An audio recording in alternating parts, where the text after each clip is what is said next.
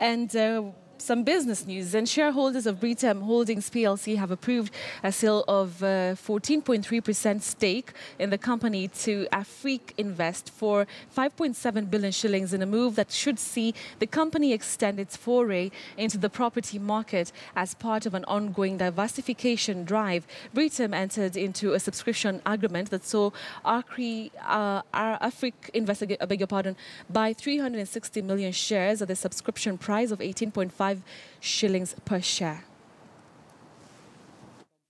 Of their subscription, AfricInvest will hold approximately 14.3% of the issued ordinary shares of the company.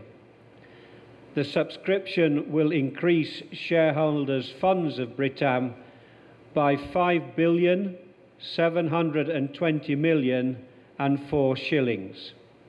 This transaction is the result of the company's decision to raise equity capital to sustain its growth strategy. You might ask, what are these investors, AfricInvest, bringing into Britam? Obviously, one of the things they are bringing is money, 5.7 billion shillings.